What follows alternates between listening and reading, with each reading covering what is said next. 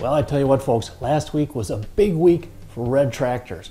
Let's start off last Tuesday on a farm auction in Athens, Wisconsin by my friends at Christensen Sales Corp, where this 1969 International 756 diesel open station, 6,780 hours on it, so for $19,000, second highest auction price I've ever seen on a 756.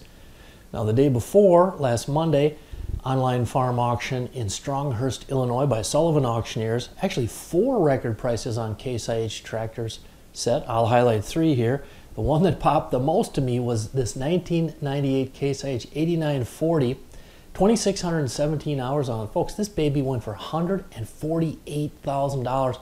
Previous high auction price I'd ever seen on an 8940 was $97,500. So we're talking over $50K over the record. Wow. Now, same sale, this 2021 Case IH Magnum 340, only 112 hours on it. This thing went for $372,000. Previous high auction price was $302, so $70K over the record. Also on that same sale was this 09 Magnum 275, 2,142 hours, so for $179,000, $12,500 over the record.